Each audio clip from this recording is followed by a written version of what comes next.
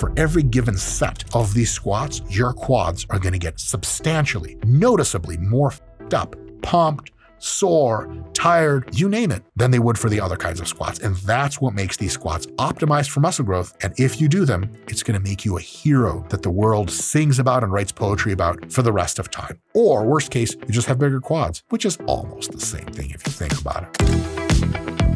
Hey folks, Dr. Mike here for RP Strength, and today's video is about how to squat for muscle growth. Seems like a strange video. I thought we've been doing videos like this on the channel for a long time. But we have not. Here's the thing. You can get a lot of great tips from various sources online about how to squat. Juggernaut, an amazing platform on YouTube and everywhere else you can find them. Chad Wesley Smith and his fellows over there have tons of amazing technique guides on how to squat. Chris Duffin with Kabuki, amazing guides on how to squat and how not to squat. There's Squat University, which puts out really, really good information in many cases. And so on and so on and so on. And all these sources are awesome to teach you how to squat. But here's a problem. Many people think that squatting is a thing that has one, maybe not correct way, but universal checklist way of being good. Whereas in reality, depending on what you're squatting for, the technique can be considerably different for optimization purposes. Here are some reasons you could squat, and each one has slightly or significantly different ways of squatting. Different techniques. First, you can squat to build leg strength for weightlifting, which is why weightlifters, competitive Olympic weightlifters, quote unquote, that's why they squat. You can squat in such a way as lets you squat more in powerlifting competition, low bar, wider stance, the whole deal. You can squat in such a way that is just for the gym and just high bar squatting, but you just want to squat as much as possible. So you're going to be doing a lot of tips from Chris Duffin, keeping the ribs down, so on and so forth, bracing really hard, etc. And lastly, you may be squatting for the purpose of building as much muscle in your legs as possible. And the cues I'm going to give you are cues you don't see in a lot of other places, because most other places talk about squatting in such a way that keeps you healthier, that keeps you safe, and makes you stronger, either for weightlifting, powerlifting, or just the gym.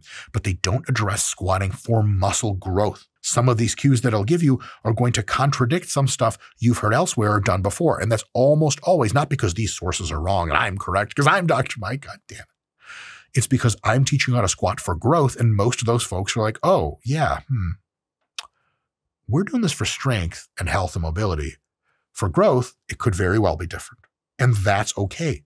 There are different ways to squat, and this is how you squat for growth. Now, there's nuance here. You can always change these because you don't feel them in a certain way, and everything has to be adaptable at the end to you, the individual. But I'm going to give you 10 basics of how to set up and execute your squat technique so that you get the best growth possible on average. And it's up to you to go from there and make the thing more individualized to your needs. Number one, we have a checklist of things we pretty much want to do all the time, which means as soon as the bar hits your back, you walk it out, you set up, all the way until that last rep, you want all these things to be true at all times. First, you want your chest up, shoulders back. You want your heels on the ground and just around shoulder width, sometimes just inside, some at shoulder width, some just outside.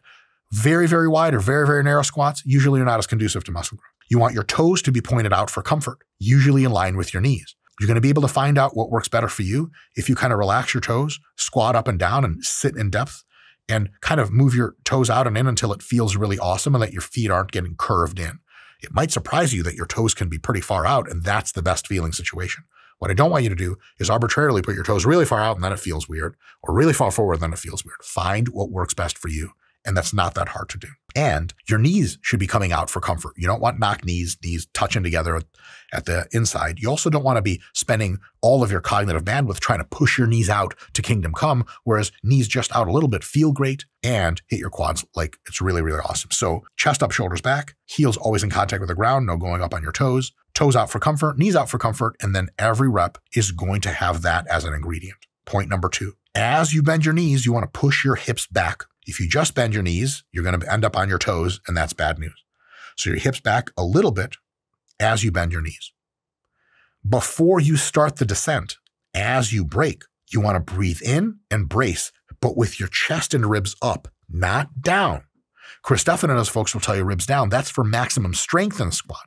But for exposing the quadriceps muscle the most, we want our chest up, ribs out, but with a brace. So chest up, ribs out, breathe in and hold your breath a little bit. Number four, as you travel downwards, remember you're going to tilt your hips back and then you're going to start the downward descent. As your hips travel down, So long as your heels are still on the ground or producing force, you want your knees to travel as far forward as possible. This may be an insane tip that you've never heard before. You're like, what the fuck? I thought we're supposed to be pushing our knees back. I thought that if your knees got over your toes, the world got cancer or unicorns were all slaughtered. Something terrible, I remember, clearly happens. It turns out that the more your knees go over your toes, as long as you're still producing a lot of force with your heels, you get more quad hypertrophy. Your quads are exposed. They're asked to produce the vast majority of the tension for the squat, and they're put into a maximum stretch at the bottom. All good things. So as soon as you tilt your hips back, break at your knees, and start descending down with your hips, make sure your knees come forward and out as much as humanly possible, so long as your heels are still on the ground. A controlled descent is critical. You don't have to go super slow. 2 seconds is totally fine. And as many as 5 seconds is totally okay. But don't just ploop down and out. You want to milk that eccentric phase for the most growth and the most safety and the most mind-muscle connection, so that as you're descending, you're making sure your knees are going forward and you're feeling your quads, because if you went really, really fast, you'd be like, I don't know what I felt where. That was too quick. Point number 6. If you're doing a real slow eccentric, take mini breaths on the way down. Chest is up, core still tight, but if you're doing a 5-second eccentric, up, just like that. If you hold your breath the entire time, holy fucking shit, you're just going to pass out, and that'll be bad news for everyone. Now, if you're doing a 2-second eccentric, you can hold your breath, breathe out on the way up, no problem. It's dealer's choice, because you're going to be doing hypertrophy loads, which doesn't mean sets of 3, it means sets of 5 to 10 or more.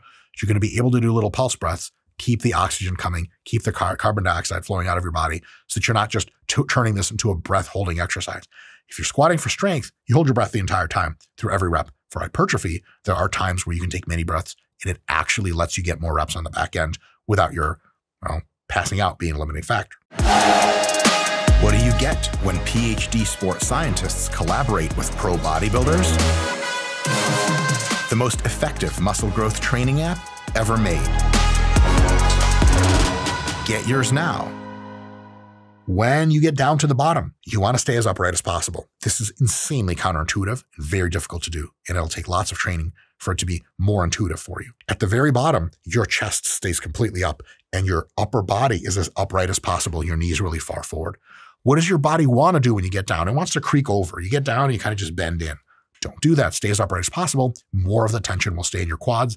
It'll be safer for your back, less axial fatigue, the whole thing. It's just benefits. Point number 8, highly consider, though it's not mandatory, a 1 to 2 second pause at the bottom, letting you really get that stretch-mediated hypertrophy that's so magical and awesome. And because you're taking a pause at the bottom, it reduces the reaction forces in the amortization phase when you go down and up, and that means it slightly enhances your safety and reduces your injury risk, which is fucking awesome. Now, number 9, pop back up quick and athletically, but not with max force. Some people jump off the fucking ground when they squat. For hypertrophy, you just got to get back up there to start the slow ride again. So definitely pop back up. You don't want to go intentionally slow on the way up.